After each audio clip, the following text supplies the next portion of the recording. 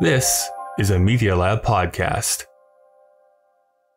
Oh, Kyle, your floor is covered in frogs again? I know. This is crazy. There is witches, and now there's runes, and now I have frogs. It's all over the place. I don't even know how they got in here. At least it smells better than usual. Actually, now the more I look at them, maybe they're toads. What's the difference between a frog and a toad? One you can lick. All right. Well, you take one. I'll take one. Let's do this, buddy. Ride or die. We went fast and furious on this. I'm ready. It's all about family is what I'm trying to say, Dave. In his own garage, Kyle has built a machine, cobbled together with parts found in his friend's church basement and a dumpster behind the local Dairy Queen. This monstrosity is now alive and evil. Kyle has convinced his friend Dave to help stop the apocalypse by reviewing films the machine picks. The ultimate purpose is still unknown, and Kyle could have probably done this himself, but he's not being dragged to hell alone. This is Kyle and Dave versus the machine.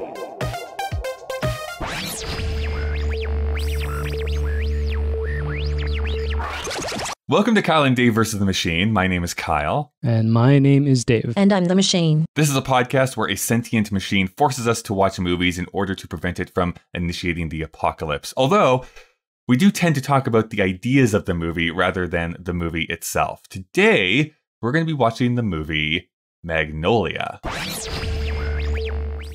Now, what I'm going to do is I'm going to read a line to you from an opera. I want you to give me that line back in the language in which the opera was originally written. And for a bonus $250, you can sing it. I'm Stanley Spector. There is the story of a boy genius. Willa Cather, Thomas Kidd, Jean-Baptiste Clairmoyer, and the game show host. I'm Jimmy Gator. Live from Burbank, California. First question for 25. This French playwright and actor joined the Béjart troupe of actors. And the ex-boy genius. I'm Quiskid Donnie Smith. I used to be smart, now I'm just stupid. There is the story of the dying man. I'm Earl Partridge. I have a son, you know. You do? Find him. I'm Frank T.J. Mackey. His lost son. What did he say?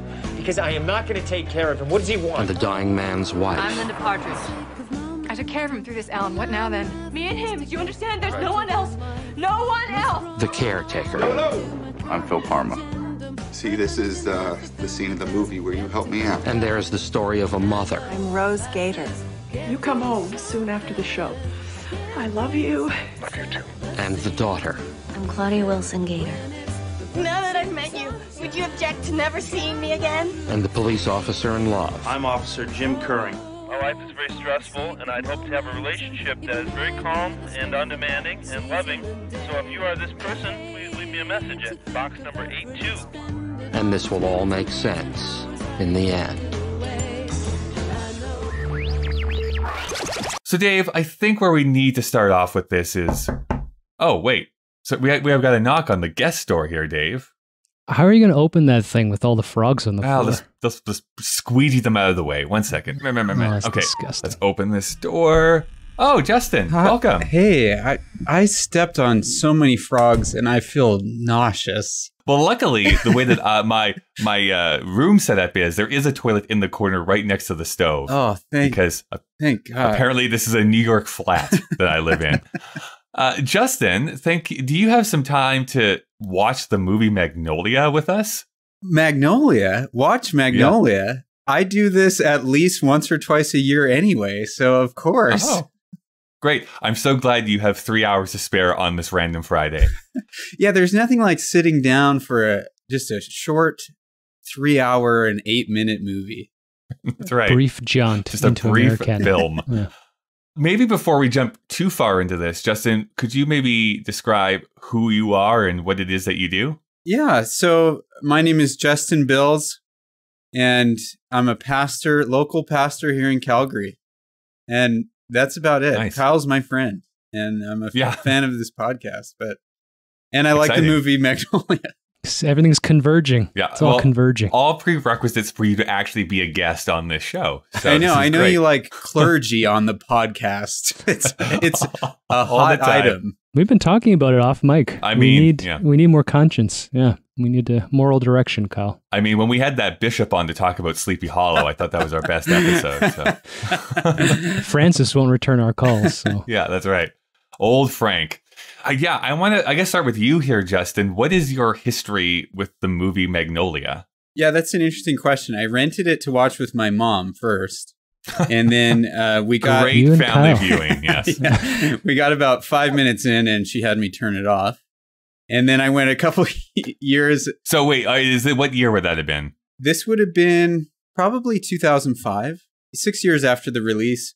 But you would have been, what, early 20s? Yeah. Yeah, I would have been 20, right on the dot. And then Punch Drunk Love was a movie experience. And so I started becoming a little bit obsessed with Paul Thomas Anderson.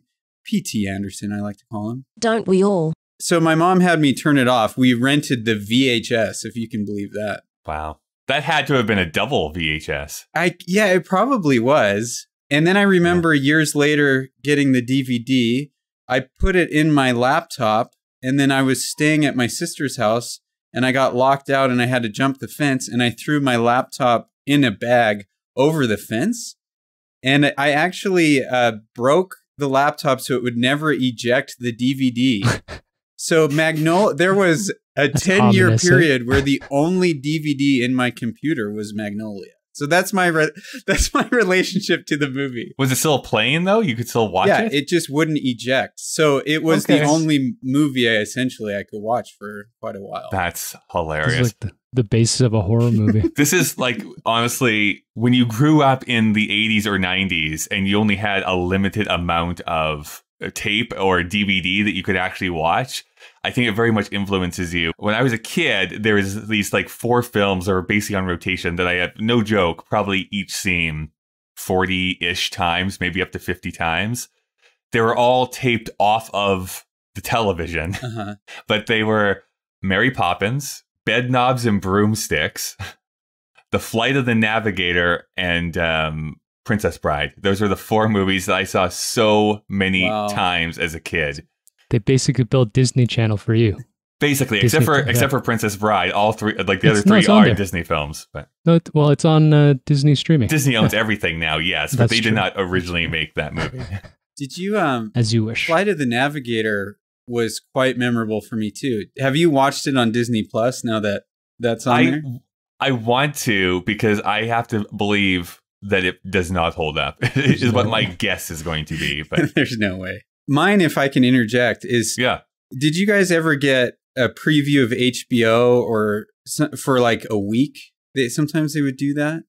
No, we didn't get HBO on the farm. Oh, okay. Because we taped The Net with Sandra Bullock. With Sandra Bullock? Sandra Bullock? Yeah. So I've seen The Net probably more than any other movie. It's about the internet.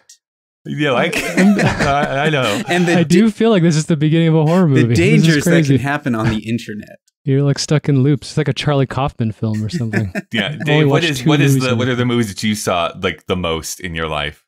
Oh, I don't know. We did the same thing with the EP tapes. You could switch the setting on the VCR, so they'll tape for 8 hours on each cassette. Enter the Dragon was a good one. I think we taped that off of City TV, and that we broke that tape. I don't know, I have to ask my brother. My brother's got a much better memory than this, but we had quite a few cassettes, but I don't remember actually specifically which movies we watched over and over again. I used to know Enter the Dragon verbatim, but that time's gone. Why are you such a buzzkill every week? Just to finish off the conversation, what are your feelings towards his later movies afterwards?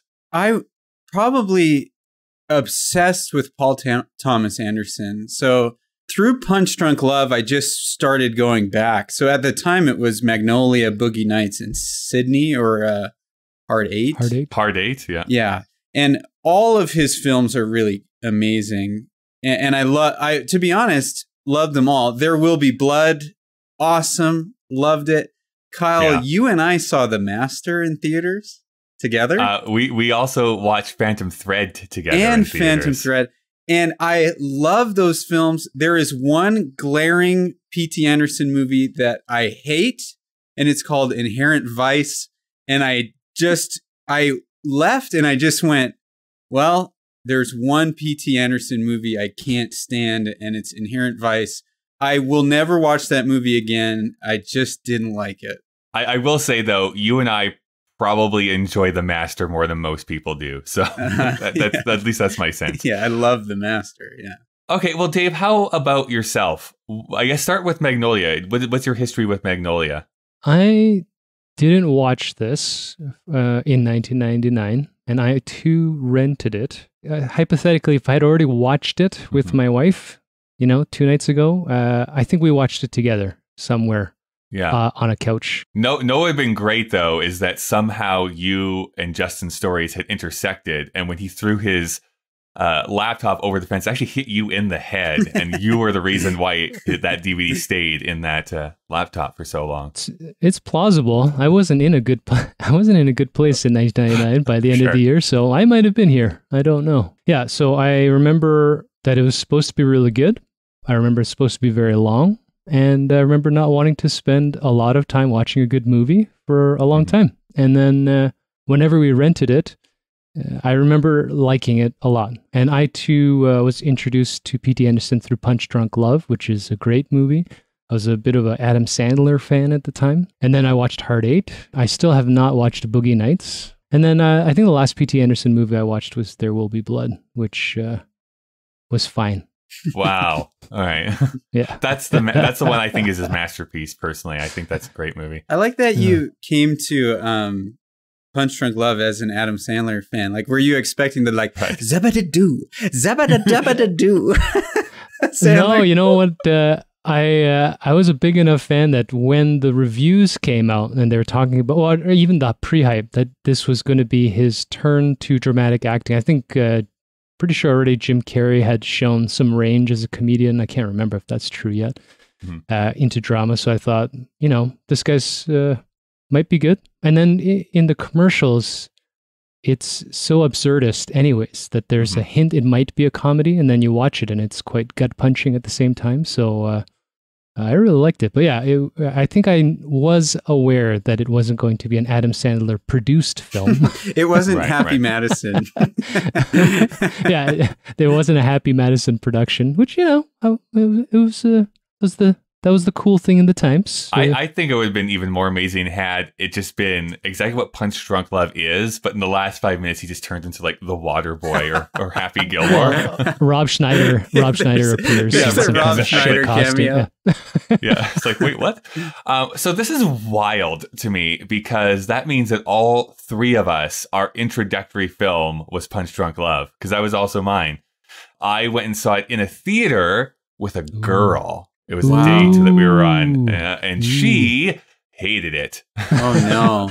Absolutely did not like that at all. And was mad that I had suggested we go and see that movie. And you promptly dumped her. But I really enjoyed it, so I wanted to explore more of what that director had in store. Weirdly enough, though, for Paul Thomas Anderson, again, Love There Will Be Blood. I watched that actually twice in the theaters because I liked it so much. It's depressing. It is depressing. Saw The Master, saw Phantom Thread. The Magnolia was something that took a while for me to actually see. It was just on my list of shame, having not seen it for a while. This is why Justin is on this podcast. The first time I saw it was with Justin at his house, when me, him, and another friend of ours, Daniel, had our manly movie nights where we would watch movies like this. So the laptop was still working. It's still working. It was great. And just imagine three of you crowded around a Dell laptop from 2002. Yeah, the reason we watched it is I just said, there's one movie I can watch. That's it.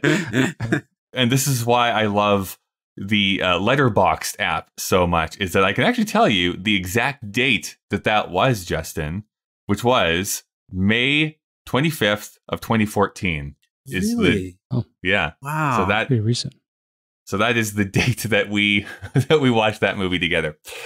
Loved it. Thought it was great, and I'm really looking forward to revisiting this movie here again and seeing if I still think it holds up. What is it like in a post-Trump era? I guess we will find out.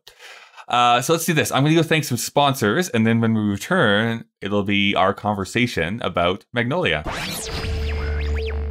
Hey there, everyone. Just Kyle, jumping into the middle of the podcast again to tell you about some of the people that help make this show continue going. Yesterday here in Calgary, it was 16 degrees Celsius, what is normally like a late spring, early summer day here. This may be the first and only time that I've been able to wear flip-flops outside in December. And that's right, I like to wear jogging pants with flip-flops, so sue me.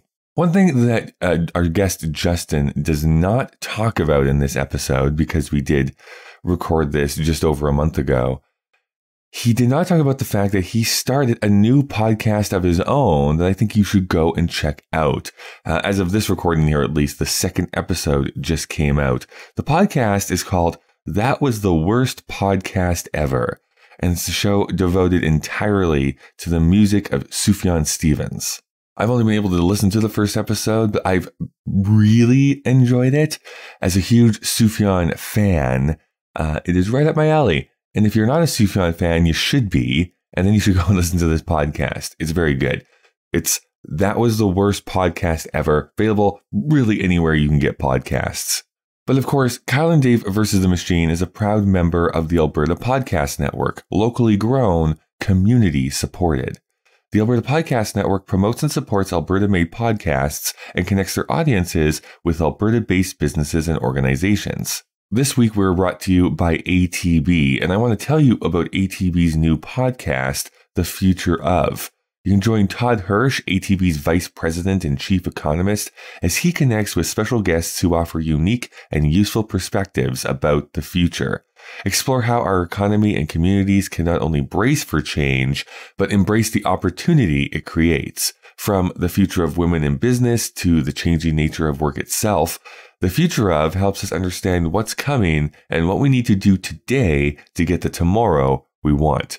Featuring 2 episodes each month plus bonus episodes, The Future Of includes interviews with top community and business leaders from Alberta and around the world. Subscribe to The Future Of in the Apple Store, Google Play, Spotify, and everywhere podcasts are found, and connect to ask your questions about the future by emailing thefutureof@atb.com. This week, we are also brought to you by the Alberta Podcast Network, so let's go and listen to one of our other great shows.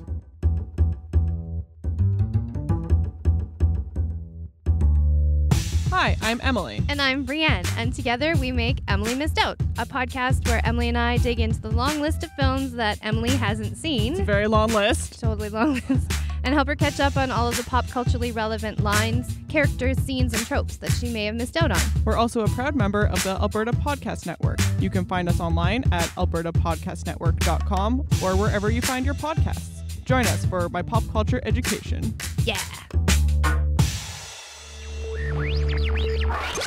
Well, that was a bit of a marathon, but we did it. We watched the movie in a not as non-spoilery as possible.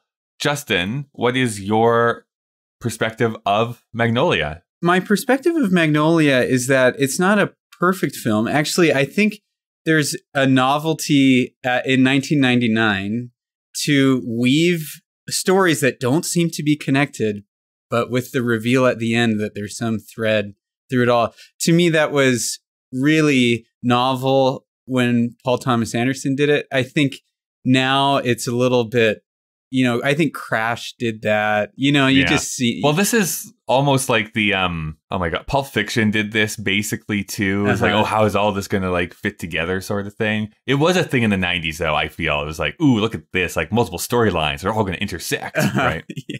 And there's things that to me haven't aged really well, but the part that will last forever is the connection you feel to the characters.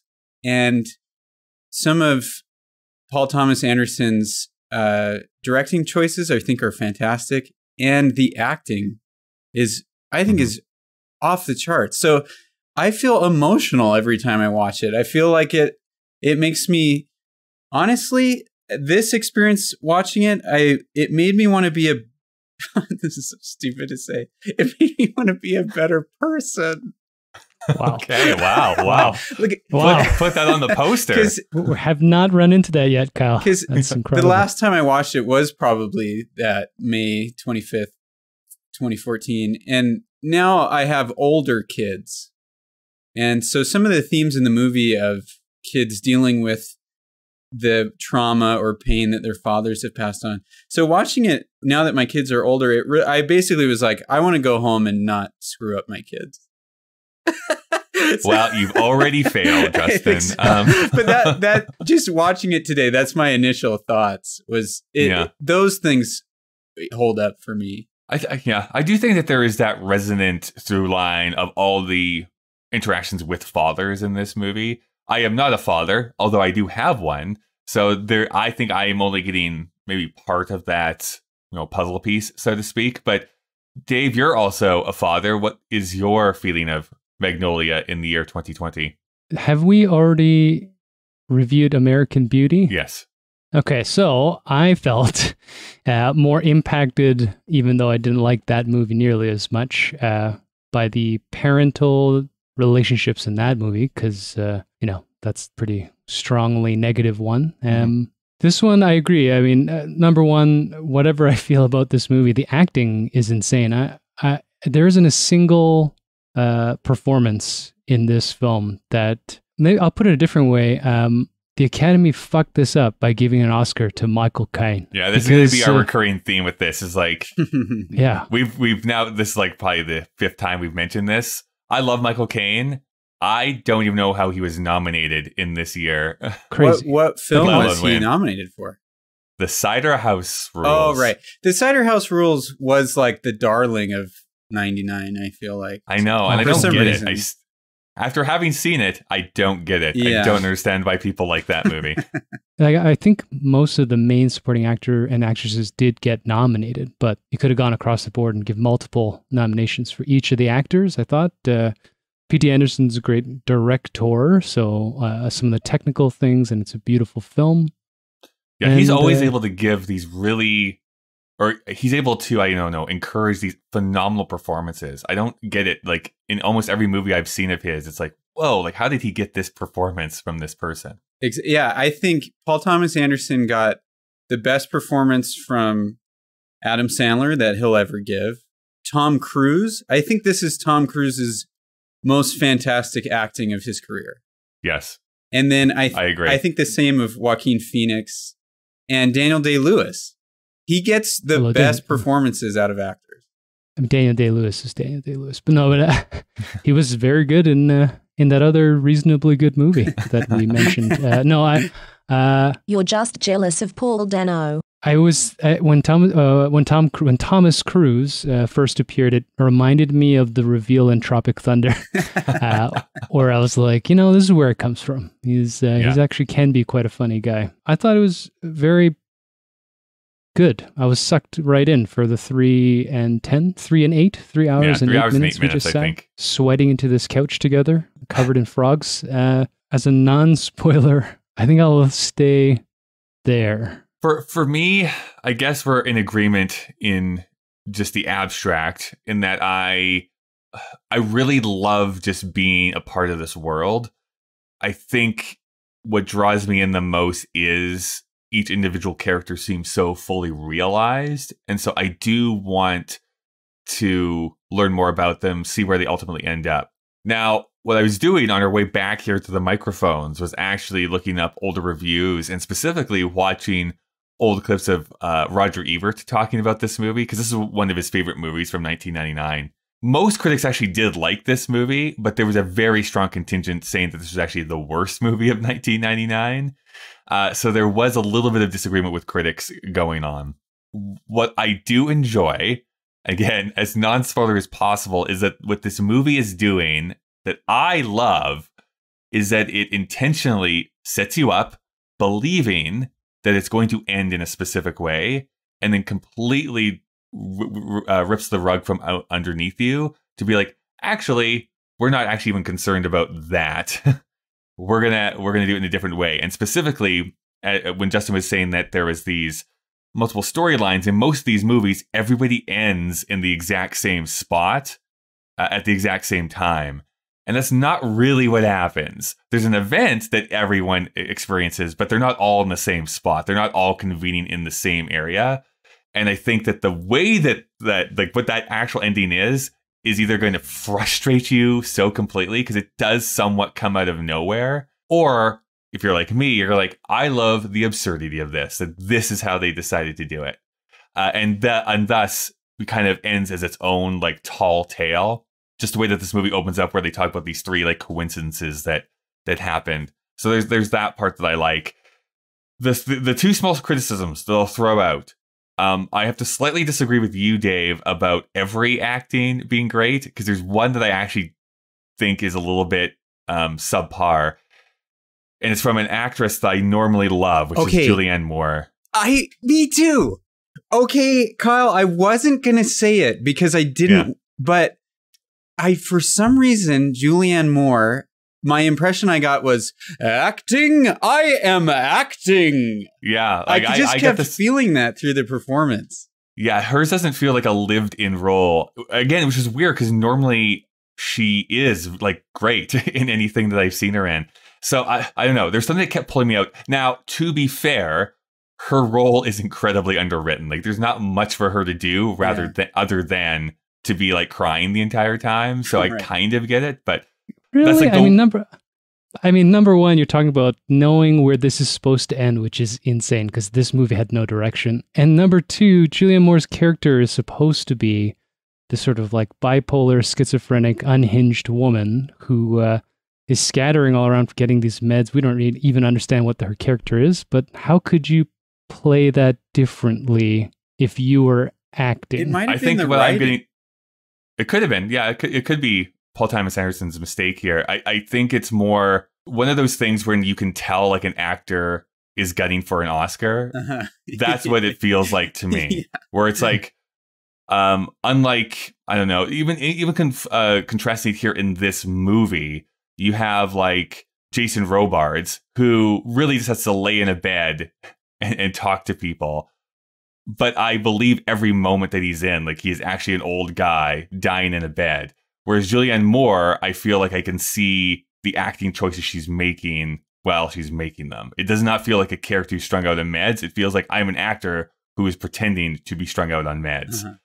Like, it's a very slight change there, but it just doesn't feel as real as what everybody else is doing. And what I mean by not necessarily knowing like the exact ending, I know that when I watch Pulp Fiction, that everything is going to kind of end up back in that cafeteria scene, or well, not specifically the cafeteria scene, but I know all of those characters are going to be meeting each other throughout the entire thing. There's some characters that don't meet each other. No, you don't think that's hindsight? Maybe, but I mean, you're at a certain point halfway through that movie when every other character has met another character. It's like, okay, well, they're probably going to all do that. That's actually one of the big criticisms, actually, that this movie got back in 1999, is that it doesn't end the way that those other movies end, where there is no intersection with the characters by the end of the movie. And that's actually part of the thing that I like about it, is that it's the event that everyone experiences. It's not them actually meeting each of the other characters. Occasionally, the characters cross paths, but that's actually not the main point. It's the event that happens that causes everyone to have a sudden realization in their own storyline. And some of the connections are just throwaways. Like Tom Cruise's father in the movie, he's the exec or the producer behind the game show. So that's really the only connection between those two story points. So they're tangentially connected. And then Paul Thomas Anderson said it was in the script that they were all within a mile radius of each other. Right. But that never really gets said in the movie. This is my point. I think, too, I mean, I don't know if we're getting too deep into this on the overview, but, you know, when you set up a movie with 2-3 minute setups where it is going to converge, particularly the murder-suicide little story, then having to wait 3 hours for him to be like, you know what? Go fuck yourself. It's not going to happen. That to me is not intelligent writing. That to me is just being an asshole. And you know a thing or two about being an asshole. We'll get into it a little bit more deeply, I guess. One of the major themes, though, is like, what is chance and what is like, this is actually not exactly what they say, but it's basically them saying, what is something that is developed by chance and what actually has a deeper meaning.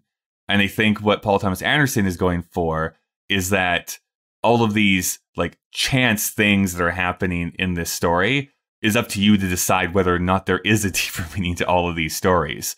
Or that maybe that's what part of the theme is. I think that setup is gearing you towards being like, oh yeah, there's going to be like this wonderful conclusion that is going to be this very pat and like I can like wipe my hands and be like, cool, I'm being taken care of Hollywood. And he's rejecting that specifically and being like, maybe there isn't any deeper meaning to this. Maybe they all have their own choices that they can make in their lives, and they can either choose to break free of them or succumb to them.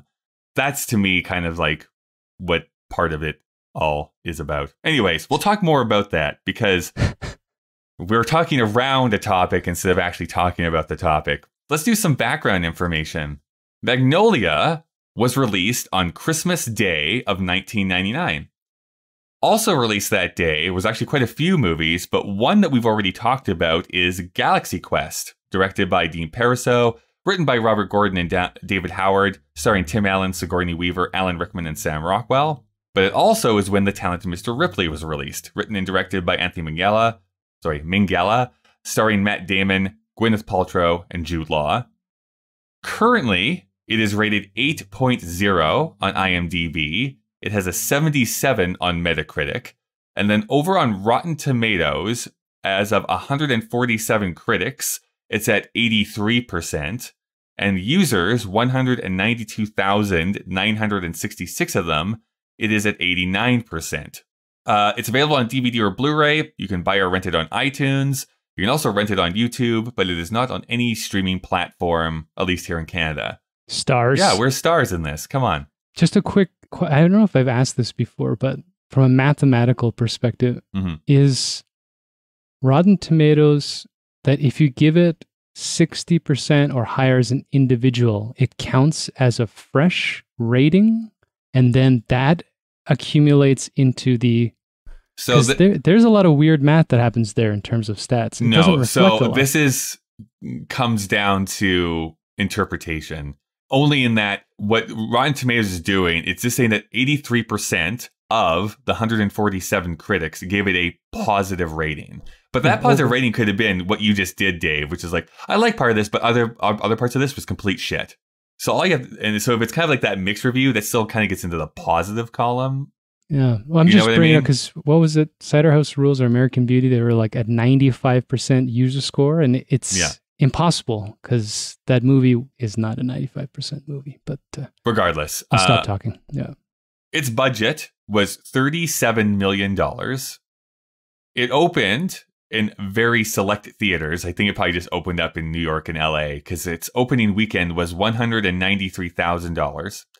But domestically, it would go on to make $22 million, and internationally, it would make another $25 million, bringing its total up to $48 million, which is $75 million with inflation. So, wouldn't have been a great return on their investment. Yes, it made more than its budget, but not probably more than its marketing budget. So, it's probably going to be considered a failure as far as Hollywood is considered. Its plot description from IMDb is an epic mosaic of interrelated characters in search of love, forgiveness, and meaning in the San Fernando Valley. What a great description of this movie. I couldn't figure out how to actually pare this down as far as like who stars in it. Or sorry, the machine couldn't figure out how to pare down who stars in this movie. So let me take a big breath. This stars John C. Reilly as Jim Curring, Tom Cruise as Frank Mackey, Jeremy Blackman as Stanley Spector, Philip Baker Hall as Jimmy Gator, Philip Seymour Hoffman as Phil Parma, William H. Macy as Donnie Smith, Jason Robards as Earl Partridge, Julianne Moore as Linda Partridge, and Melora Walters as Claudia Solomon. Some of those people we've already talked about. Tom Cruise, we mentioned back in our Eyes Wide Shut episode. We've also talked about William H. Macy back in our Mystery Men episode, so you can go and check those out in your podcast feed. But what do we want to say about any of these other actors? I'll make a quick note because you guys have already fanboyed P.T. Anderson, but your favorite movie Inherent Vice actually got nominated for 2 Oscars too. I didn't look up for what, but I think it was makeup and production design or something like that. Yeah, costumes or something. Has a nomination. I think I saw a YouTube video too that Phantom Thread had no cinematographer and he just did it on his own. My strong opinion, by the way, of Phantom Thread is that it should have won for best score that year. But yeah, fantastic score. Johnny Greenwood from Radiohead. Yeah. Yeah, it was great. I listened to it all the time. I will say quickly, Jason Robards actually like died the year after this movie came out. So talking about him acting well as a dying man, I mean, Hey, that's method, man. He went full method on this. And he passed away shortly after of cancer. Yeah, I think it was, it's pretty, method, I guess. How about John C. Reilly, though? Like for me, John C. Reilly's career is so interesting because he started off very heavily in like dramatic films. Yes. And then kind of veered off into comedy. And kind of does drama every so often again, but really kind of has two distinct careers. You see that in this movie because he's like a tragic clown. Right. I mean, Chicago too. There's just something about him that you want to cheer on both ways. So I think he's hilarious because he can play. It's kind of a little bit like what's Dumb and Dumber? Jeff Daniels. Oh, right. Jeff Daniels. There's a little bit of that, right? Where when he goes like stupid, he can go all the way stupid. And then when he does drama, he can go the other way. The surprising thing about John C. Reilly is he hasn't won any awards, which I think he's also really interesting. I think I've now mentioned this podcast for like the last 3 episodes, but he also did an interview with Mark Maron on the WTF podcast. This was probably like 3 years ago. And what's super fascinating about him is that he straight up does not like talking about his process or about the acting profession at all. And so that interview is so weirdly structured because Mark tries to ask him questions, and then they end up just talking about Laurel and Hardy for most of the episode because John C. Reilly will not answer questions about his own process. He just doesn't want to talk about it. Does he say why? I remember him saying that he just finds it supremely self-serving and boring when actors talk about how they do what they do. Yeah. And he just thinks he's a boring person, so he prefers not to talk about himself. Well, but I think in this movie, the rumor is that he went to P.T. Anderson and said, could you write me a character that's not dark, that isn't heavy, because he was playing a lot of heavy roles. And he said, could you write me a character that falls in love?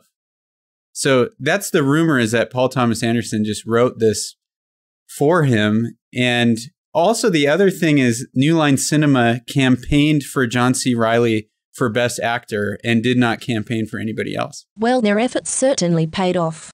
For Best Actor. Everybody else was Best Supporting Actor. Supporting, yeah. Yeah, so I don't know why they were pushing John C. Reilly's to get an award for this, which I think he's fantastic in it. Oh, yeah. But Tom Cruise is anyway, that's the performance that stands out to me. But it is, yeah. Really? I mean, they're all good. There's something, have you heard of a movie called Manderley? Anyways, apparently John C. Reilly quit it because they were going to kill a donkey on set. Oh, wow. Jesus. Okay. So he has good times. He has morals.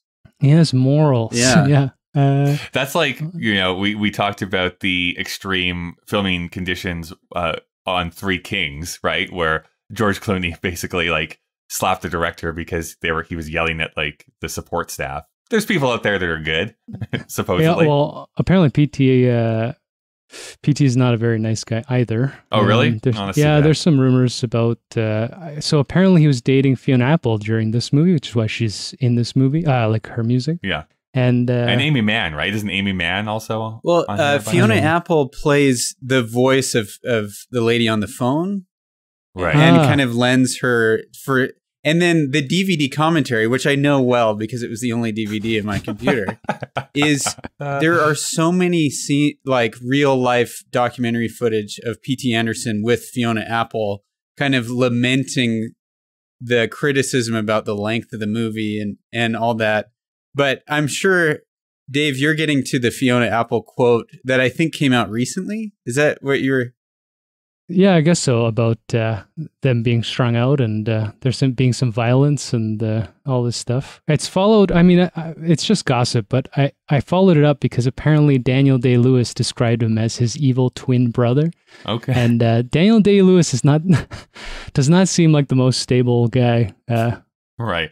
As a barometer. So it is an interesting color. But we saw with David, which David? Fincher? Yeah, David Fincher. Price of Genius, maybe. I don't really love that excuse very much about like, oh, he's a genius, so he can just do whatever he wants. Oh, no, they're not allowed. I mean, that's why gossip exists. Yeah. Well, I think with Paul Thomas Anderson, he's certainly a director that has a strong vision And he's not Magnolia particularly is New Line Cinema saying, you were a cash cow with Boogie Nights. We love you. You make whatever you want now. And that's Magnolia. Yeah. It basically, New Line Cinema gave Paul Thomas Anderson no parameters, and they blank check here. Go do what you want. Blank check. Paul Thomas Anderson edited the trailers for it. He designed the poster for it. So it does kind of make you think he was probably unhinged a little bit on this movie. And Fiona Apple's comment was, I forget exactly what she said, but she said, you don't know what it's like to have to be around Quentin Tarantino and Paul Thomas Anderson doing cocaine. And she just said, it's a nightmare. I cannot imagine. Just cannot imagine. I will say, while we're on this topic, I do think that like the music in this movie is basically its own character. I really love the soundtrack this entire movie. I wrote down in my notes that essentially, for at least the first 2 hours, this is basically a musical. Like the way that they use music as underscoring, but also to play in the scene. And yes, there's that scene where like all the characters sing along to that one song that's on the radio. Like this is essentially a musical for those first 2 hours. It's structured like one, and they use music like one to advance story and to comment on what's going on in the plot already. Just quickly, Philip Seymour Hoffman, we know, tragically. Tragic end. But yeah. The other Philip Baker Hall, who we've already seen in The Insider, great character actor who's been in a bunch of things, is like 90-something now and still is working and being in films. He's one of those guys who probably most people don't know his name, but you know his face because he's in so many things when you look at his career. He's a great old man. He just plays an old man really well. Yeah. This is kind of the career. I mean, not everyone can become like leading man Tom Cruise person. But like the Philip Baker Halls of the world have a great gig, right? Because what do you get to do? You do like 6 movies a year, 6 to 8 movies a year. You get paid fairly decently to come on and just like do your thing. And you usually just knock it out of the park. It's a great little gig. This is, of course, written and directed by Paul Thomas Anderson. We've already talked about him. Just to put a fine point on that, started making short films, made his first feature in 1996 called Hard 8, did Boogie Nights, did this film. Spent some time directing music videos for Fiona Apple and Aimee Mann, which is probably why a lot of their music ends up in this movie. Then did Punch Drunk Love, There Will Be Blood, The Master, Inherent Vice, Phantom Thread. And then has, in the past few years, just done a bunch more music videos for Radiohead and Haim. And there is this untitled project that is currently filming to be released supposedly in 2021, but who knows. Set in, the 1970s San Fernando Valley. Woohoo! This film follows a high school student who is also a successful child actor, and it also has Haim in it as well. So you get to experience more of that. I feel like you said that passive-aggressively. I feel there's a lot of nepotism that goes along with Paul Thomas Anderson. Imagine if that were a theme in Hollywood. Yeah. By the way, I so egregiously was mistaken last week when I said that Sam Mendes was married to Maya Rudolph. Remember when I said that stupid thing last week? Yeah. Paul Thomas Anderson. That's Paul Thomas Anderson. That's who she's married to. Wrong auteur. I got the wrong auteur. And every time I see Maya Rudolph on SNL, it messes with your brain to be like, she goes home at night to Paul Thomas Anderson.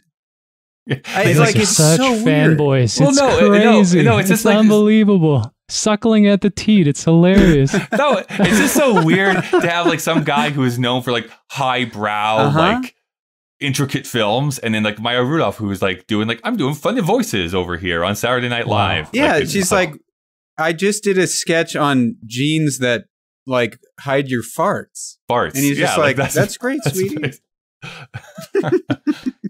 Wow. Anyways, wow. We'll let the audience decide how pretentious you guys just came off there. But that's fine. I'm pretentious. This is gonna get Dave. This is gonna get even worse. You just wait. I don't know if we have enough time. Yeah, we might not have enough time. So, I guess we'll start off this Far West section. Let me talk about one other thing that I do think I need to criticize about this film. So, as much as I like about it, I do have to admit that the last hour drags pretty good. I think the first 2 hours are perfectly paced. Like, I love the first 2/3 of this movie. And then it gets a little not even convoluted. It just gets dragged down by its own things that it wants to do. I really do think if they cut 15 to 20 minutes out of that last third, it would make for a stronger film. You can still do everything that you want to do, but it kind of just like circles the drain a bit too much for me in that third hour of like, yeah, okay, we get it. We understand where all these people are in relation. I don't know. I don't know if anyone else agrees with that. And Paul Thomas Anderson agrees with you too. Okay. Because on Mark Maron in 2015, that's exactly what he said. He said, I should have cut storylines out of this and trimmed it down. That's my criticism too, is there's moments where it's too indulgent. Where, to me, Paul Thomas Anderson being friends with Aimee Mann or enjoying Aimee Mann's music is just too much of a like, I relate it to Garden State, where the Shins just are talked about too much in the movie. You gotta listen to the Shins. It's gonna change your life. And it's so like silly. Do you guys think the prologue and the epilogue, is that what you'd call it? Sure. Yeah. I'm not. Those are indulgent to me. I think they're cool, and I think they set the tone and the mood, and like you said, Kyle, it kind of sets up the themes. But it's long, and maybe he didn't have to do as much as he did there.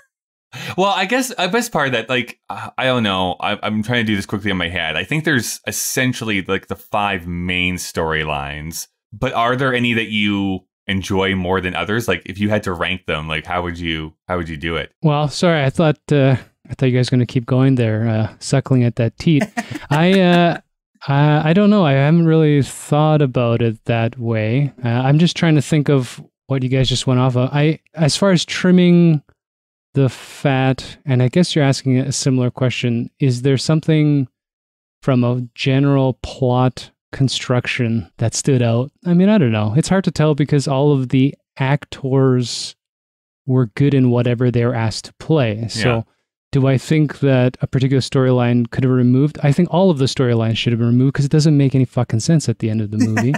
I think that there's something I read about the intentional, the absurdist movement that started after existentialism. So like plays and films and things that were invented to elicit this response that weren't supposed to make sense and that were supposed to be upsetting. And I think we're seeing with the three of us the power of the intention of that, which is when you leave it up to the viewer to decide, then you can have, I just gestured at the two of you, people that are going to read whatever they believe to be the intellectual intent of something in it, and people like me who are going to look at it and say, I think it is pretentious, the entire thing. And if it weren't for the acting, I would definitely hate this movie. It doesn't go anywhere for me. It's a loaded question you just asked me. I don't know. What I've observed, and correct me if I'm wrong, because if you completely disagree with me, that's I'd like to know.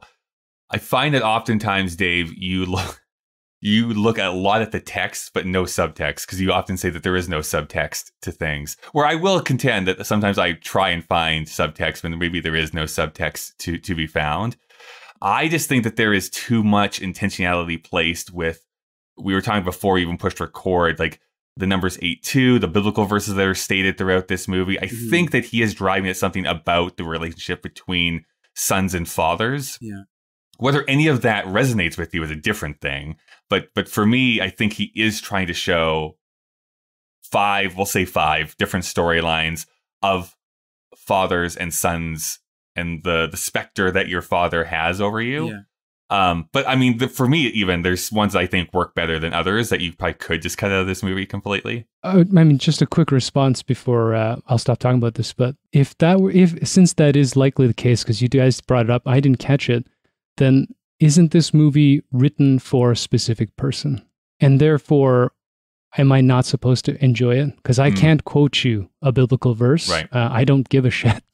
And when you guys were seeing the subliminal messaging to, promote the frog scene, to quote the fathers and sons, it's not just above my head. It's irrelevant to me. And when you bring it up, because you guys are interested in it, I am interested in that. It is fascinating, but I don't see that in the movie experience itself. And I'll only see that in a conversation with folks like you. And I don't think that that's a valuable movie watching experience for me. So when you're right, when you talk about subtext, I think often, our brains are designed to build things so it makes sense to us. But I mean, I want to stay at the surface. I like being superficial. It's a nice place to live. In. Yeah. No, the first time I watched the movie, I didn't get the subtext of it. By the way, I've been subtweeting you all during this podcast. But I enjoyed probably just the characters were lived in and real, and I felt their emotions, and so I enjoyed it for that reason. And then once to be honest, it's not like I just got the subtext because I'm smart. I used the internet, and the internet told me that the 8-2 references and particularly it's the whiz kid Donnie Smith. Is that his name? That's William H. Macy? Yeah, I think so. Yeah. He, in his dialogue, he's the one that kind of brings the subtext out the most when he says, there actually is nothing wrong with confusing children with angels.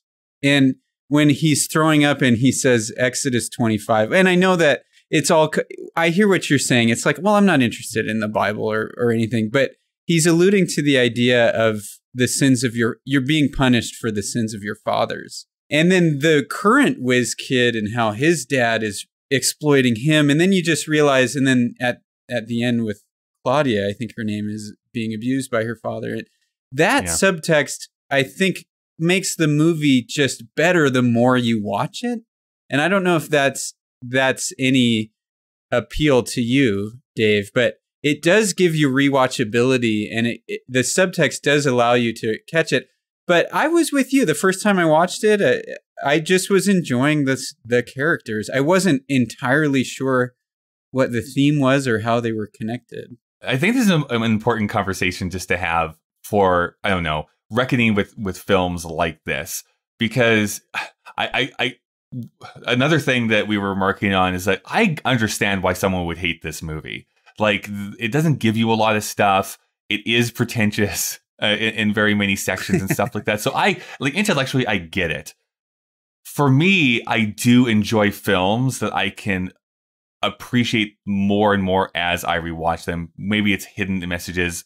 Maybe it's the intertextuality of things. That's a big fancy word from English literature that I use, which is basically this author is commenting on this other author, but you need to know the other author in order to understand what they're commenting on in the first place. Yeah. So it takes some knowledge coming into it. And I often go back and forth with this because I think, as an example, it drove me nuts as someone who did actually like the Harry Potter books, going and watching movies where they would reference things that they did not build up in the movies. It's like, yeah, okay, like in the books they talk about this, but you have not mentioned that in these movies at all. So how would anyone know what the heck is going on? And it bugged me in those movies when they would do that, because it's like, you're just expecting people to know this coming in. Versus something like Primer. It's all on like time travel, very indie budget movie, but it's basically actual theoretically valid way that time travel could work. But you have to understand like physics in order to understand what's going on in that movie, because they do not give you anything to understand what is going on. So there's a certain joy, I think, for me for sometimes that working. But then I have the entire flip side of most David Lynch movies, which is like, there's Mulholland Drive and what was the other movie I watched from him? There's other movies I watch, I'm like, I don't know what is going on. Like, I straight up do not know what's going on. And what frustrates me the most, this is Mulholland Drive specifically, is like, the ending is actually alluded to 3 times before the credits are over. I'm like, okay, like, I don't know what you're talking about. Cool.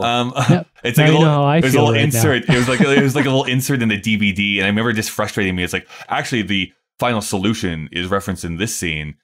I don't know. It's just like, you are being so obtuse about this. Like, just say what you mean. Yeah. So I don't know. I sympathize with it. I think it just I mean, to a much lesser extent, this is true for the Marvel films, where they throw little bones to fanboys all the time. It's like, ooh, they mentioned this character by name in this, and that actually references this. And it's like, no one cares. No one cares about that. I care about it because it's like, I read comics growing up, but like the general movie-going audience doesn't. So I don't know. Does that make any sense to you, Dave? Well, I mean, the 2 thoughts I had is the literal translation of presumptuous, which is to presume that somebody has the backstory or the context of what you're talking about.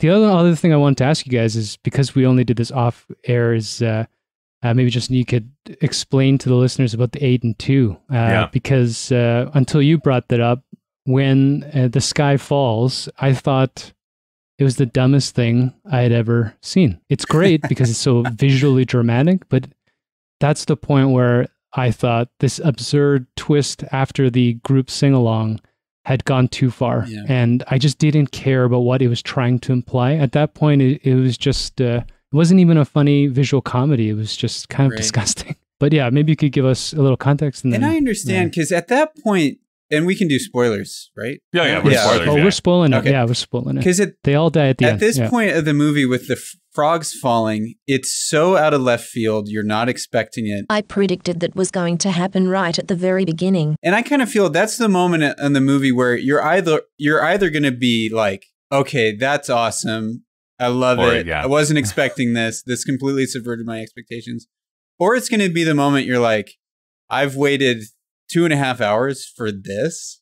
So I totally get it. And actually, Dave, the way that you describe Magnolia is how I would describe Inherent Vice. It's like you're supposed to know something going into the movie to make it enjoyable, and I didn't know what it was. And apparently, it's like you're not in on the inside joke, and you're watching everybody else laugh. That's how I felt with Inherent Vice. So I think sometimes Paul Thomas Anderson does alienate people.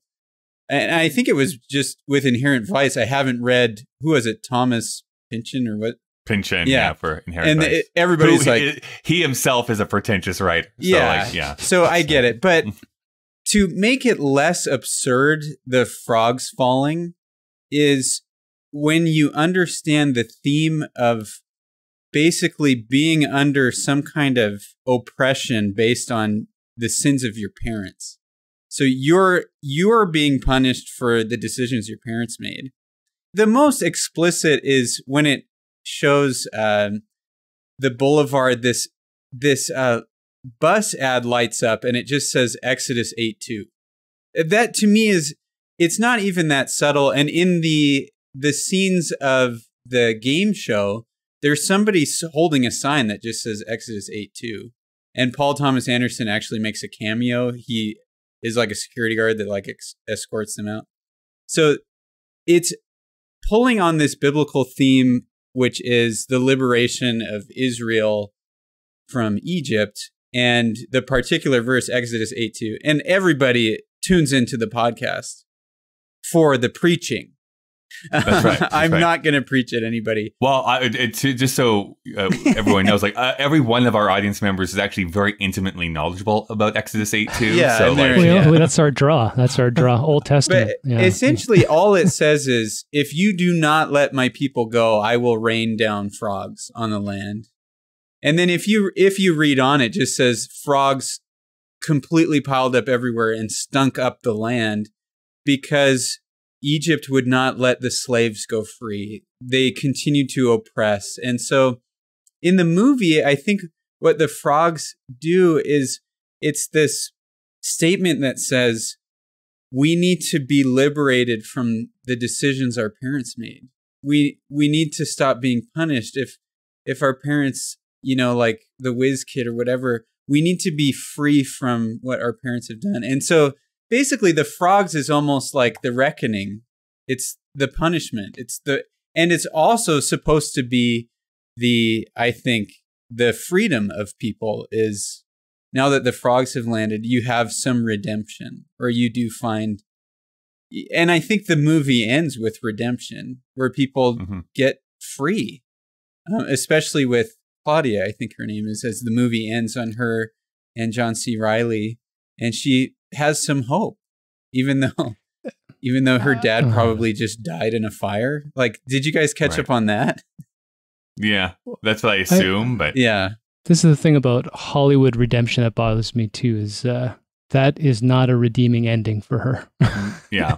I mean, there's more to that story. The road of trauma recovery for that woman is just beginning, and it's going to be a horror film because she never even gets to see her father acknowledge it before he shoots himself in the head and burns to death. It's, all of the storyline. I understand where you're getting at. I don't... And number one, I mean, if you're not Christian or versed in it, then it's an impossible context to understand. But here's and what's the second funny thing is, isn't that a presumption too that there's a positivity at the end of this movie? I don't see a lot of resolution. I see more suffering. That's why I felt like I had a bad taste when I got I don't up. know. I think you're right in the criticizing of like this is a very Hollywood or like movies in general positive ending. Yeah. Because it's shorthand, because it's like we would need another 3 hours to like unpack where they go to next. John C. Reilly and they're not getting married and having kids, and like that is totally ridiculous. She still has a drug problem. He doesn't know about her drug problem. All it is a moment of hope. But I think honestly, what the more important step there is that her mother acknowledges that actually goes on, because it seems to me that up until this point, the mother has been secluding that as being something that even happened. And you see like the zoom into the painting where like it actually happened. Like that's the painting that she created. I don't know when, but like she painted it actually happened. Yeah. And you even see like Stanley standing up to his father. Like, is that going to like magically change their relationship? Probably not. But at least he's made that first step to be like, I'm not going to be the wallflower who sits here and pees his pants anymore. I'm going to be someone who goes and says, hey, treat me nicer. Sort of thing. So I think it's those small in quotes of those characters changing, being like, I have to accept certain things. I have to change where the progression is going in my life. And I think that, to me, we're going to get pretentious, Dave. I think that's exactly, it's not the frogs fall and everybody's free. It's the frogs fall and people take one step towards being free. And even in the biblical narrative, Israel does get released from Egypt, and then they just spend 40 years in the desert. So I think what the idea is that nothing essentially sets us free immediately, but it's when we realize that we can take small movements, small steps to basically to become better than our parents were. Well, and one last thing, and I do want to hear what Dave has to say, which is, I think the other subtext thing, well, not subtext, the other layer of why I appreciate the frogs, because it is absurd and it is weird and odd, is that, again, at the beginning of the movie, it kind of sets you up for that. Isn't it odd that this firebomber picks up a scuba diver and drops him into the forest? Isn't it weird that this guy's going to commit suicide but actually gets shot by his mother instead? So isn't it weird that just a bunch of frogs fall in LA in this one localized location and causes these epiphanies from like 5 different people? That's the part that I really dislike the most, which is that the absurd portions of the first intro sequences are things that could and may have actually happened. Yeah, but frogs have actually rained down before. And that's why Stanley says this happens, because he... I saw but where did that happen? It was like somewhere in the U.S. where a tornado sucked up a bunch of like tadpoles, and then like literally frogs rained down on the city. It happens with tornadoes and hurricanes where it can suck up frogs and drop them. Not in that scale, obviously. No, not as many frogs as actually drop in this movie, for sure. But it has happened. I don't know. It's so apologist to put it that way.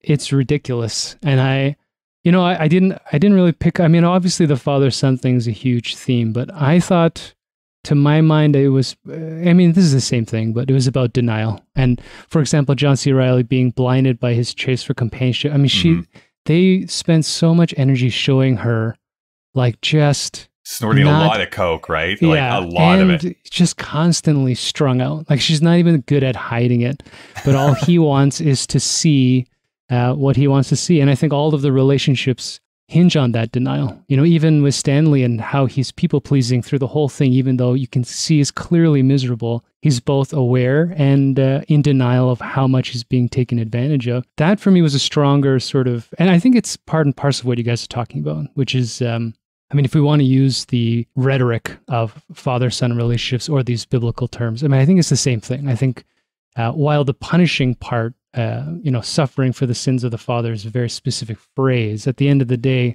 all of the kids have a part to play in it too. And I think none of them are acknowledging, or at least able to acknowledge, what their past truly is. And if it's the moment of the frogs where we get this break where they can open that up, I mean, I don't know. I mean, if that's the intent of the film, great. It doesn't play in my mind that way because, at that point I just didn't care. But I think, like I said, it's not a bad movie. I think those are powerful things that are well acted and well brought up. It's shot in a beautiful way that you're compelled to see it through to the end. And whether the payoff is important to the individual is, I think, a contextual thing. Learning how you're both seeing it and have read into it through secondary research, is fascinating. I probably won't sit down for 3 hours to see if there's a payoff. I do like hearing that from you immediately after watching it, because then at least I can play back my mind and say, yeah, those things may have been there. And, and then I'll just shrug and move on. I'm quite... Like, I think one of the strengths of the movie is, like you said, well, for me, the only through line that stood out to me was denial. I think that's a strength of the movie, that you don't necessarily have to get it right. I think what I like about the movie is it forces you to be introspective, and it forces you to almost feel the movie and walk away with your own conclusions. Is that too pretentious to say? No, I think that's allegedly the intent of absurd writing, is that you're supposed to leave and just say, what the fuck? And then, I felt this way with American Beauty, and you felt this way about Thinking of Your Family. Even though that movie has nothing to do with the way I parent, I turned the movie off and I'm like, am I doing this? Mm-hmm. And then I have to at least have this dialogue where, no, I'm not yelling at my kid to study more and win me money on a game show. But have I put pressure on him to live up to some standard that he doesn't understand? But am I making him watch Jeopardy every day? Absolutely. Wrong answer. Yeah. So, but that's the power of the abstract, I think, if you're engaged intellectually. Otherwise, you just, turn it off. I guess for me, the types of movies I like are these types of movies where the acting is really top notch and there's some really great sequences and lines that I kind of align with, and that I can dig in deeper if I want to have that experience. I guess I'm much more plot focused than anything else, because oftentimes another person who gets criticized for being pretentious is Terrence Malick. And Terrence Malick is frustrating. Yeah. And Terrence Malick is frustrating to me because it's like, okay, yeah, you've been dancing in this field and drinking dew off of leaves for 10 minutes, but so what? I don't care. Just because it's beautiful, Kyle. I know. It's he's great at composing shots that are absolutely beautiful, but it's I need a plot to carry me through this. So ultimately, this movie might be the same thing where it has no meaning, but at least I had fun along the way. At least I didn't feel like I was wasting my time. That's, again, a very me thing, but... That's how I feel about Wong Kar-wai. I spent my whole life with people telling me he was the greatest director coming out of East Asia, and I was like, I cannot... I mean, they're beautiful, but I cannot stand any of his movies, because I feel the same way, actually, right now. I'm just like, what was it all for? At least it wasn't 3 hours long, but... yeah. Beautiful cinematography. I got to know this, Dave, when you were watching it and they start lip syncing, when we're talking 2.5 hours into the movie, it turns into almost like a music video. I want to know what was going through your head when that moment happened. If I had breath, it would be baited right now. Yeah. I mean, I think once it started, I definitely groaned. And then without even touching the dial, I was like, there's easily another, I just have this feeling there's easily another hour left, because they haven't resolved anything yet. Right. Yeah.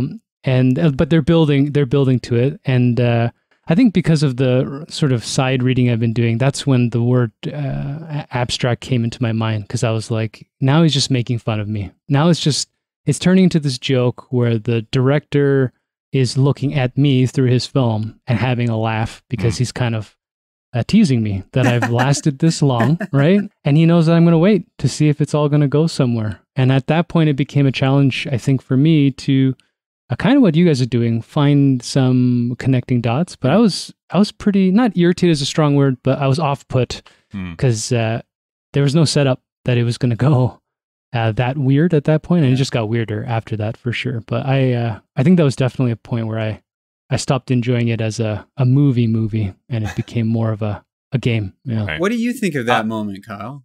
Those types of moments are what I call theatrical moments, where it's very much we are breaking out into song and dance which other movies have done that too. I remember like there's a moment in 500 Days of Summer where the Joseph Gordon-Levitt character just breaks out into song and dance, and that never happens again in the film. And it totally works for me because I love theatrical things. It's probably why I like glam rock so much, because it's like they're just putting on a theatrical show for 2.5 hours. I'm down for that. So why it resonates for me is that I think the song is commenting, because what are they saying? They're saying, one second. It's not going to stop till you wise up. Yeah. And then the ultimate one is, no, it's not going to stop. So just give up. So it's this thematic thing that they're kind of talking about, which is like stop focusing on the past and kind of move forward sort of thing. Told in song, told from these separate points of view that I actually think is framed very beautifully. So it just works for me, while also intellectually being like, I can understand why people would hate every second of this. That's how I feel. It's like I have a Dave within me. And that Dave Everyone has a little Dave in them. Everybody has a little, and that Dave is like, I cannot believe this was a choice made, and we're doing this. And then the other part of me starts listening to the lyrics and how it relates to each character, and then just the refrain of this isn't going to stop until we wise up. So somebody has to stop the dysfunction, otherwise it just keeps going. So this doesn't stop. We pass on the sins of our parents to our kids, and they pass it on. It doesn't stop. And then I just go, Paul Thomas Anderson, I love you. I'm in. You've done it again. You've done it again, Paul. You've done it. You won me over. And what's funny is with the frogs in the song are particularly jarring, but it's almost a surprise and delight if you buy into it. Mm-hmm. That's the thing. I mean, this whole entire movie, which we've basically been saying over and over again, is that if you're in it for the ride, it's great. But if you ever get off of that at any point, it's like I'm okay. So you can keep going. This is what you need to do, Dave. When it's raining, get in your car, put on the Aimee Mann song, think about your parents, and drink a bottle of morphine and sing it, and sing it, and park and watch the raindrops on your windshield, and just say it's not going to stop till we wise up. Shed a tear, and then you go, I get it. I get this.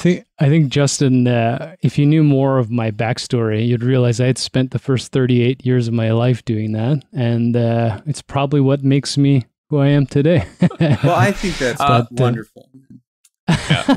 We are running kind of long here, like actually very long. There's just 3 last things I just wanted to mention very briefly. One, I love the line reading Tom Cruise does for, I will drop kick those dogs if they come near me. I know, isn't that great? Kills me. He was improv. That was an amazing sign. Yeah. So funny. The date that John C. Reilly and the other actress has, where it's like, let's just get this all the way. Let's just like speak truthfully. I've been on those dates before. Can I just tell you? And they are something else. And then hold on, Kyle. Yeah. That sounds awful. I don't want that. Not on a first date, no. It's like, let's just get all the piss and shit out of here. I'm like, can we just have our coffee? Because I don't need to be a therapy session right this quick into this relationship. Do you ever go, do you want to kiss me right now? And then you kiss? Yeah, and then I leave really, really quickly, and it depends on whether the cokes. It depends whether the cokes kicked in yet. So. That's right. I also like it. It's very heartbreaking to me the way that William H. Macy eventually gets to the conclusion of like, I have love to give, I just don't know where to put it. Yeah. And boy, I don't know. Not to get too far into first date territory here, but that is something that is like constantly on the top of my mind. It's like, as someone who is not in a relationship who wants to be, it's like I don't know where to put this emotion that I want to be having. Yeah. Anyways. It's a great little sentiment. I don't know if you need to delve into it. You have us, Kyle. Yeah. You have podcasts. That's right. Love us. We're done here. All right. The machine has asked us to wrap this up. Thank you so much, Justin. Justin, I feel so bad when I have to tell guests this. Your rating doesn't matter, but if you had to rate this movie out of 5, what would you rate it? 5. Oh, going to full 5 here. Okay. It might be my favorite movie, Carl. Look at clearly is your favorite movie. Dave, you know this, but for the people out there that are listening, we have our Letterboxd page. You can go to letterboxd.com/KDVSTM to see our full list of movies that we've reviewed here this season. I think this is number 48. if I'm not 47, I think, actually. 47 this movie is. So we have a ton of movies over there. KDVSTM, of course, is also where you can find us on Twitter and Instagram. You can send us emails at kyleanddavevsthemachine@gmail.com. And if you'd like to help support us so that we can maybe review more movies and give you more amazing content like this, you can go to our Patreon page. There is a link to that in the description to this episode to help us out over there. Dave, I'm actually very curious because it seems like you're kind of like some of this, hate some of this. So what is your rating for Magnolia? Just a quick follow-up. Does it hold up? Oh, I think it does. Yeah. I think there are some things that don't. Do you know what's jarring in 2020? What's that? A sympathetic police officer. Oh, that's true. Oh, there we go. Like it almost seemed like you unnatural. Yeah. You couldn't do that in 2020. Not to this extent, no. That's interesting that you brought that up because I was thinking the same thing as like when he was arresting the black woman who was also like guilty of killing people by the looks of it in her house. I'm like, oh, what is going to happen here? I couldn't help but feel uncomfortable going through the year we've gone through just watching that interaction. Yeah, I know. I thought that interaction actually was really fascinating. But isn't there? I don't know. You guys know more. Isn't there a subplot with Orlando Bloom that was cut out where maybe he was the killer? Because that little kid that's rapping is trying to reveal to John C. Reilly that he knew what really happened. Yeah. And there's that shadowy figure that runs back and forth, but it didn't Believe it or not, there are some things on the cutting room floor. Wow. You could have probably cut out that whole rap sequence then if they didn't ever come back to it. If it was Peter Jackson, we'd see the extended cut. The other thing, can I just say, I was going to mention this, but the actual game show that they're on is so incredibly tough. There is that one sequence that's like the notes we're playing or in reference to picnic items. Like, you have to know that's an E, a G, and a G to spell out egg. I'm like, that is like so much tougher than any game show that has ever aired on American television. Like, I don't get, like, it's crazy to me. It's the absurdist element, right? Anyways, do you think it's culturally relevant? Do you think it's rewatchable? I think it's eminently rewatchable. I think there's great stuff in this movie. Yeah, I mean, I guess I would say, yeah, I think it still holds relevance for these themes we're talking about. I think that if someone had told me they didn't see it, I would tell them they ought to if they have 3 hours and 8 minutes to sacrifice to the film gods. If you only have 3 hours and 7 minutes, sorry, you can't. No, you can't fit it in. You're not gonna make it. I won't go as far as saying I will never watch it again, but I don't see why I would need to unless we do a 20-year reunion, Kyle, and we have to. I'm down for it. But it was enjoyable, and I think at least for the humanist themes, it does hold up. It is an anachronistic movie at this point. Sure. Although they had Uber Eats, which I thought was fascinating. I didn't know you could deliver pornography to your door. I had that thought too. I think that was just a grocery store that was offering that. It was what I intuited. It might be an LA thing. Maybe it's an LA thing. Yeah, yeah, it's fascinating. Head of the curve. It all comes from, it's cyclical. Time is cyclical. And do you have the magazine Playboy? Oh, you do. Okay. I love his performance. It's so good. Such a great performance. Yeah. That little twist was great too, where you think that it's going to go one way because he keeps asking for porn, and then it turns out. Yeah. Yeah. It's like, do I still want the bread and peanut butter? It's funny. There's some funny moments. It is funny. There is some funny bits. Yeah. Oh, yeah. I know you're trying to wrap up, Kyle. You just edit this out. This is just me indulging. We won't. It's so funny when Philip Seymour Hoffman goes, it's like that scene in that movie where I'm looking for the guy and you're going to be the guy in the movie that I loved. That is that movie. I thought that was so funny. Yeah. That's good. I mean, Tom Cruise is like a fountain of great, like he is basically the id incel in this movie. Everything out of his mouth is like, boy, we're still contending with some of this thought process even to this day. But and how fascinating.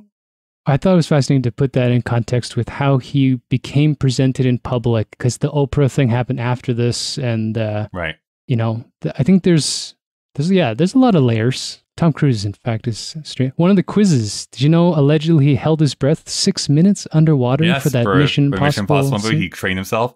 It's why he trained himself to actually fly as a pilot in the new Maverick Top Gun film, and how he's going to jump from space.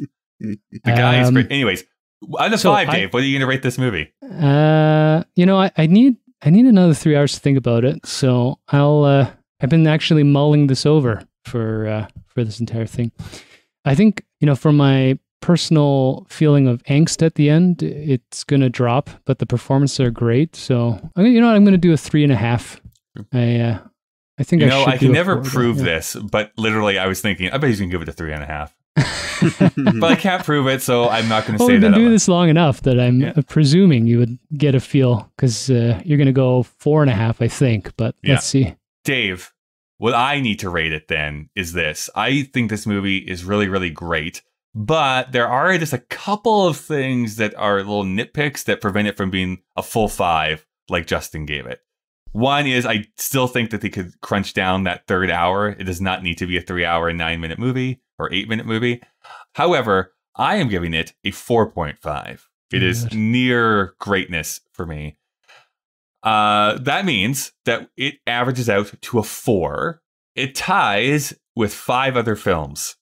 So we have to figure out where this is going to rate. So from top to bottom, it ties with The Hurricane, Toy Story 2, 10 Things I Hate About You, Lock, Stock, and Two Smoking Barrels, and Go. I would put it on top of all of those. Well, that's not a fight. Well, keep in mind, we talked about this. The rating system is flawed only that we're not doing it in genre. So, well, I don't think you need to do it in genre, muddy. But yeah, it does get muddy sometimes. I mean, 48. I agree with you in that case. Like, I was going to suggest at the very least it needs to be at the top half of that list. So that means that entering our list at the number 11 position is Magnolia. Has this podcast been 3 hours long? I'm just watching Justin's reaction that it didn't make the top 10. I know. He didn't punch his computer screen yet, but I knew it wasn't just based on what you were texting me as we walked over here to record, Dave. But my apologies. I apologize. So again, thank you so much, Justin, for joining us here today. If people wanted to stay in contact with you online, how could they do so? I don't know why they would, but Justin Bills. Hey, we have to get those sweet, sweet Exodus tweets. Oh man, yeah. Actually, just Justin Bills on Instagram and Twitter. But yeah, for some great content. Some grade A content. All right, Dave, I guess we should find out what we're going to be reviewing here next week. Let me just push this button. A movie I have not seen before. The Straight Story is what we're going to watch. It's directed by David Lynch. So I'm sure it's going to be weird. Yeah, speaking of abstract. No, I've never heard of it. So yeah. I know the plot very briefly, but that's about all I know about it. Old man drives cross country on a tractor. That's all I know. Sounds great. Like a lawnmower tractor. Dave, how are you at squashing frogs? I did my undergraduate in it, but I haven't yet to develop a thesis. So, although we did lick the backs of these, so I could have been just tripping for the last hour and a half. Well, I should make a mention about beards and your father, but we'll leave that for the next episode.